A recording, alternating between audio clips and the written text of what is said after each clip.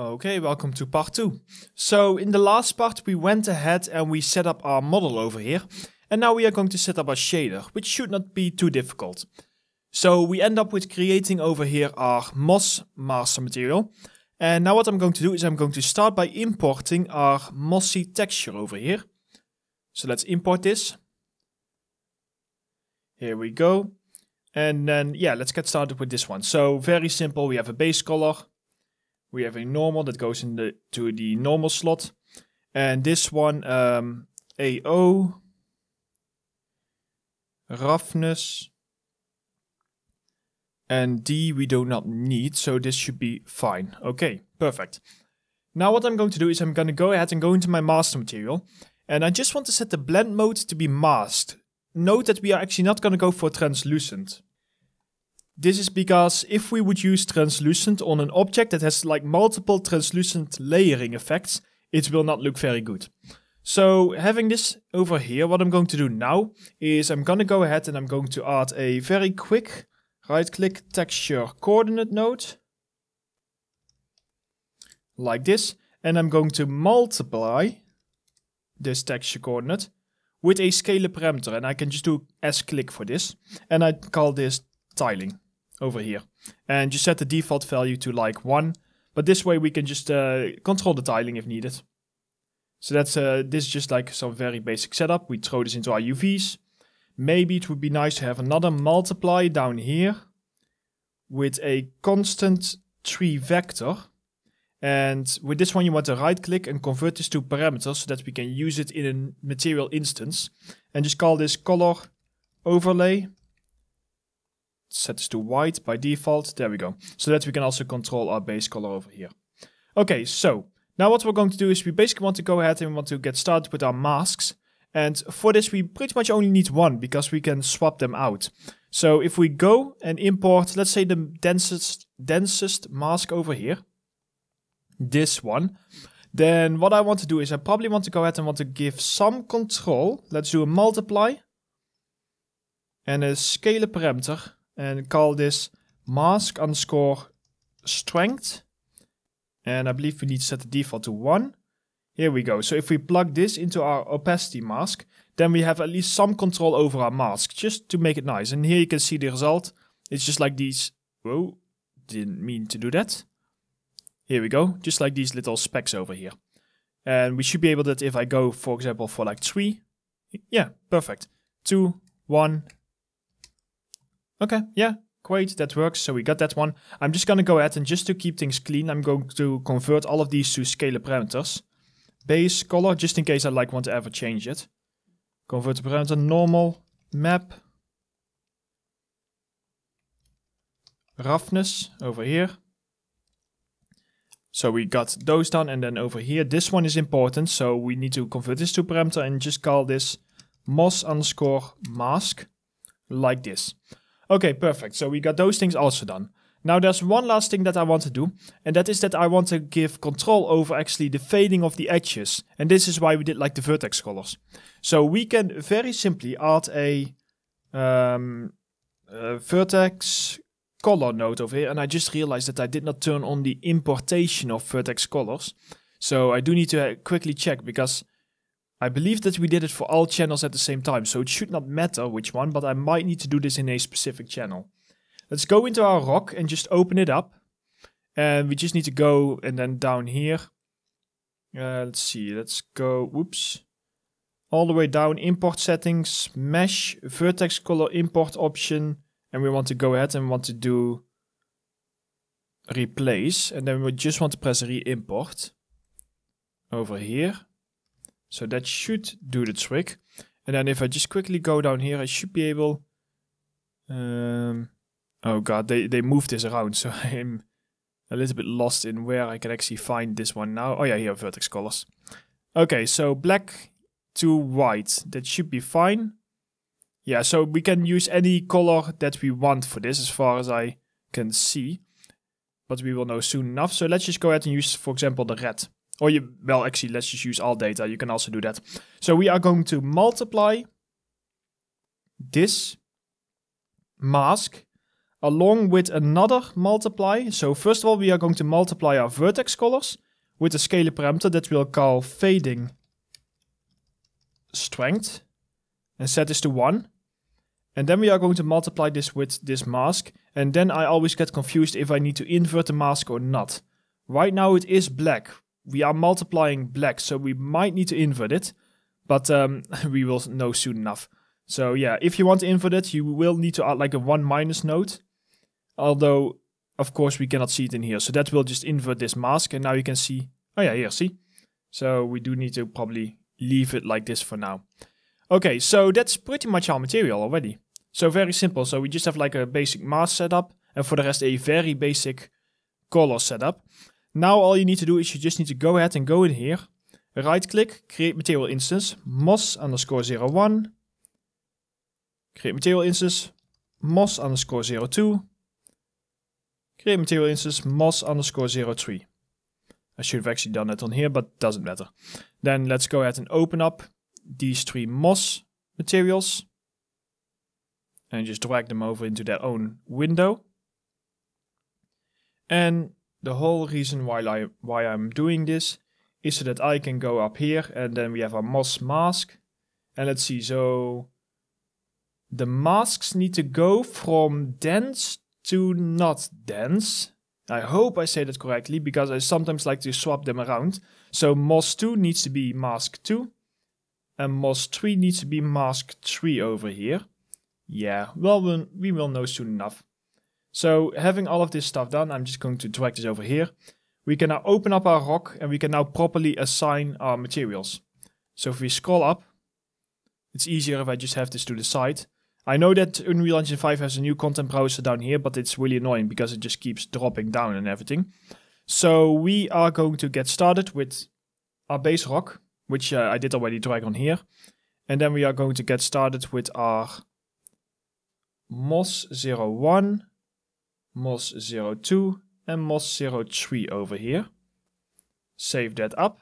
So now you got something like this. It does not look very good yet, but this is because we are just going to, of course, work on this. So let's go ahead, and I probably also want to control my mos tiling mask.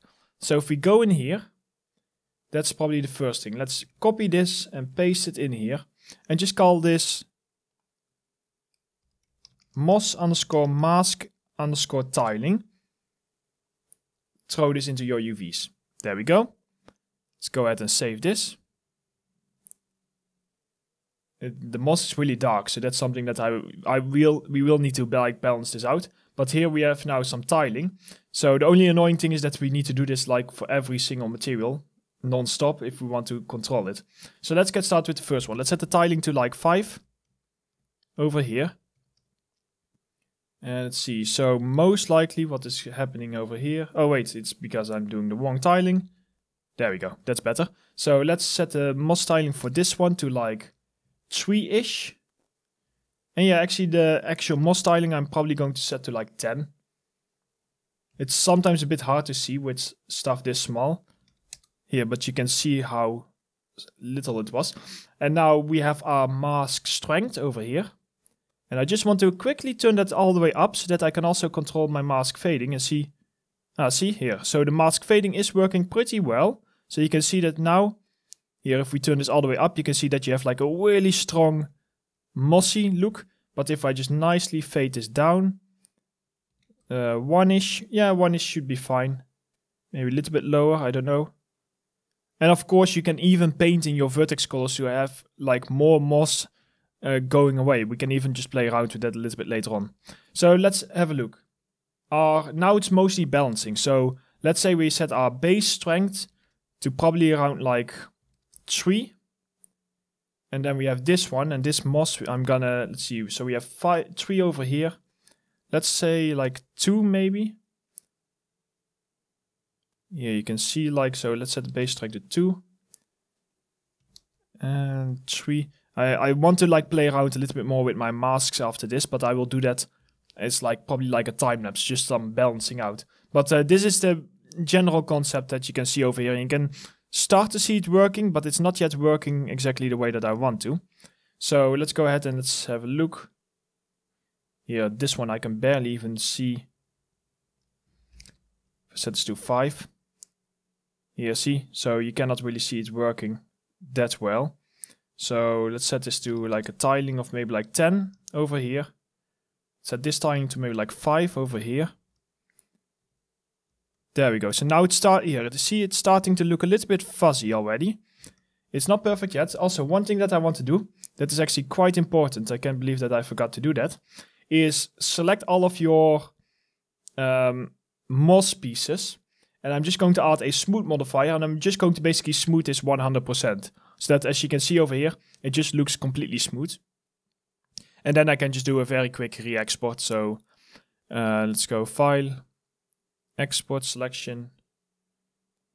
There we go. Easy does it. And then we can just go ahead and go back into Unreal.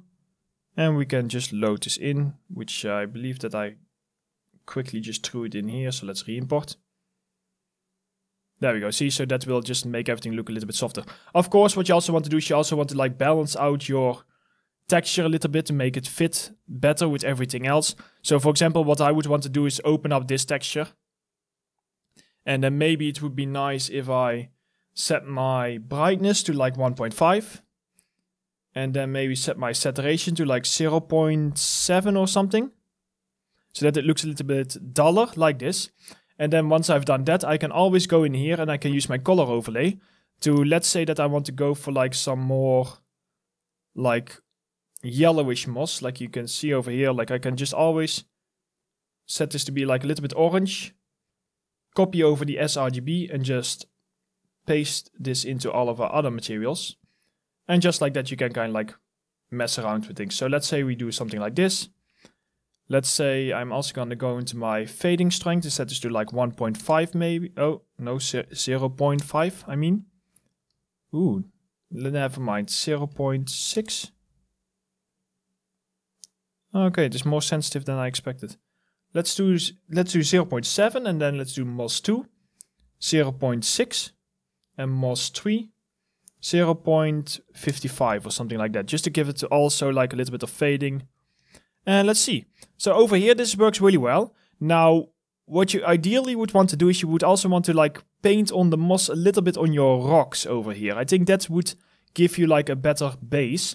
And if you want, you can also do that in here. So you can, for example, set this one to be the red channel. And then if you want, you can also go ahead and we need our base rock for this actually. So I'm not even working in the correct material. We need to go for... So you would want to use this one, but this is of course a material that is specifically for megascans. So what I'm going to do is I'm just going to very quickly set up the same material. So if I do, for example, material. So at this point you already know the technique. You can just play around with it. So if you don't want to bother watching me, feel free to leave and like and subscribe. But for now, let's call this rock_master. And I'm going to do this super quickly. So all you really need is you just need to go ahead and you need to import your 4K textures into your rock master like this over here. And then you basically need to add like a very simple linear interpolate, which is a lerp. And you basically want to lerp your rock along with your moss. So, you want to do the lerp via a vertex color. So here, let me just show you what I mean. So we add a vertex color. And you set the vertex color, for example, to be, let's say, green.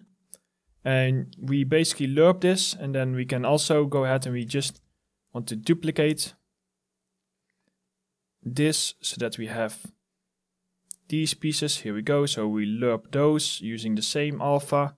And then we also, for these ones, I'm just going to use only the roughness for now. So I'm only going to lerp the green channel so that I can just quickly throw this into my roughness. Because the other channels I don't really care for right now. So I basically lerp this together using a vertex color. And then if I would save this, I can go in here and I can apply my texture. You can see that it's a little bit darker because I changed because in the previous material I changed some stuff. But now I can go to activate mesh painting. and I can basically go to paint, and I want to paint only in the green channel, and let's set my size a little bit lower, and then I should be able to paint in, set my strength a bit higher. Is this working? Yes, no? No, it is not working. That is interesting. Let's just try to do like a fill. So then we can just see if we go to our color view. It's because we had the colors red to... Okay, so if we go to off, we want to just swap around our color, and now if we paint... see, now the painting works, although we definitely need to add like tiling, but you get the general idea of it. You can paint this in to like increase the look. Of course, down here it already looks quite good because we already had like some moss sitting at like the very base. So you basically can just paint this wherever you want. Wherever you want to have like some extra moss. So this will be like the classic flat moss that you have over here. And then on top of that you will have like the fuzzy moss to get like an interesting effect. So let me just do this. I'm painting it down in these areas. Let's not forget there. And of course on the main one. Like this. Okay, nice. So that should be enough. And then if I just go to my rock master. Actually, you know what? I'm going to just duplicate. So Ctrl C and Ctrl V it. And I'm just going to go ahead and set my moss, only my moss. So that means this one.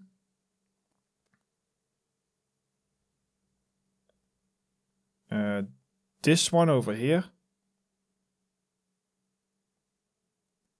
And this one. I want to set my tiling. And I'm already going to set my tiling a default of like 10. Just so that I can now go in here and I can apply it. But yeah, this was basically like a very basic overview. What I recommend is just to play around a bit more with your masks over here. So now you can see here. So I would recommend like playing around a little bit more with your masks. Over here you can see like the fuzziness is working quite well. You can also play around with your distance. Here, see, so the fuzziness is working quite well. And specifically from a distance, this is what you want to see. That you get like a little bit of like that nice fuzzy feeling. And yeah, that was pretty much it. If you want to create some moss over here. Also play around with the plane distance. So if I go ahead and let's see, am I able to, for example, just drag this one in? You can kind of like see the difference between before and after. So this one is like before and then this one is after, and you just get like this nice little mossy feeling. Throw in a little bit of like foliage that I have over there, and you can get something really nice really quickly. So I hope that you enjoyed this tutorial. If you did, please leave a like and subscribe, and I hope to see you next time.